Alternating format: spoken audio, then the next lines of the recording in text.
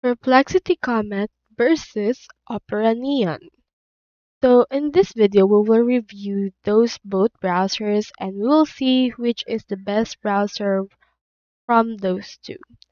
So as you can see, Perplexity Comet, you can find it by going to Perplexity AI slash Comet.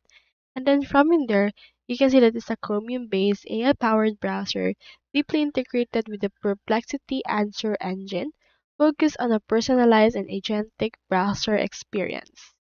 On one hand, Opera Neon is an invite-only, separate agentic browser from Opera, emphasizing a unique interface and user-design capabilities with multiple AI modes like Chat, Do, and Make.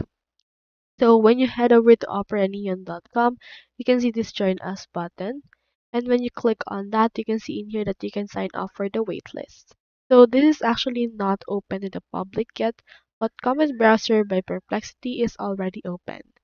So Perplexity Comments is built on open source Chromium code base providing broad website capability.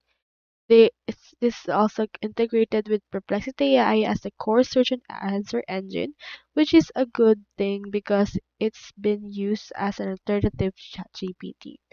They also have personalized AI-driven answers and a task assistance with automated tab organization that you can actually use.